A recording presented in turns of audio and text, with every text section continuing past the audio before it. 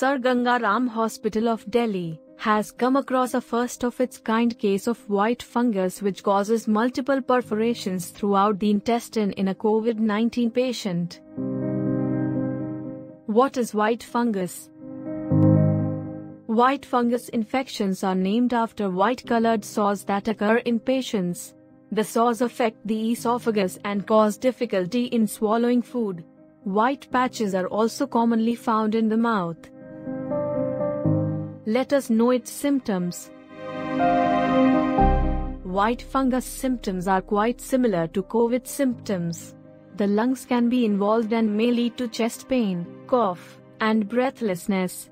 It can also cause headaches, pains, infections, or even cause swelling. How can we prevent them? Dr. Randeep Guleria, Director, AIIMS Delhi, in an interview, said that these infections are not communicable or contagious. However, certain tips can be considered to prevent its onset.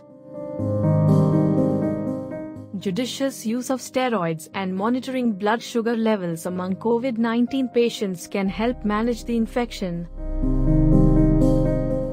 Keeping your surroundings clean and removing stale food and fecal matter can avoid transmission through bacteria and fungal growth. Keep a check on the humidity levels in your surroundings because excessive humidity promotes bacterial growth. We all should stay aware of health changes occurring due to the COVID-19 infection and keep in touch with a doctor for better and further guidance.